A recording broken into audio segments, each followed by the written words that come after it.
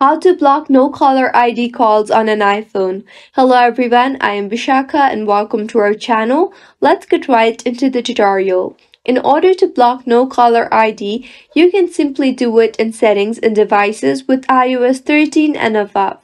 Launch the settings application on your device and scroll down and find the phone option there and tap on that. Here you will see the option for silence unknown callers. Tap on that and now go ahead and toggle on the button for silence unknown callers.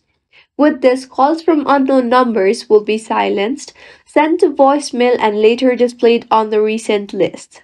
Also in settings itself, tap on focus and then on do not disturb mode. Here tap on people and then under phone calls you will see the option for allow calls from. Tap on the drop down and select the contact only or allowed people only option and the calls for unknown callers will be disabled. If you find this tutorial helpful, do subscribe to our channel. Thank you for staying with us until the end.